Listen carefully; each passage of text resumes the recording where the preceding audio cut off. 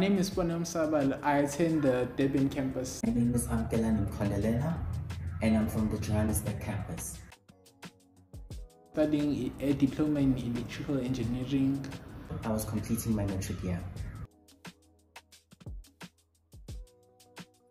Vague idea in what software is. Before joining Within Code, I had no coding experience.